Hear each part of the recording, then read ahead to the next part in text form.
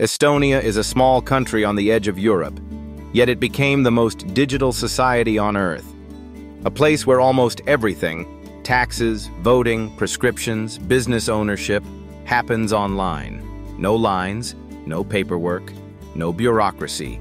Just a nation that rebuilt itself from scratch using software. And the reason why might surprise you.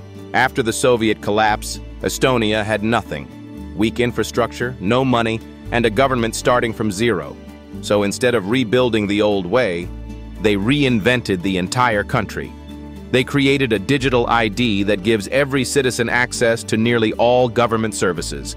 They launched e-voting, letting the population vote securely from home. They digitized health records, education, banking, courts, everything. And then came the twist. Estonia opened its digital infrastructure to the world through E-Residency, letting foreigners build companies remotely inside the EU.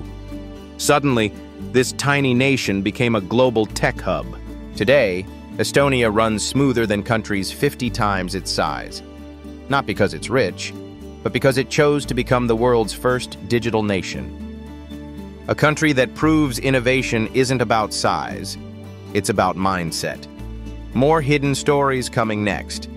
Follow so you won't miss them.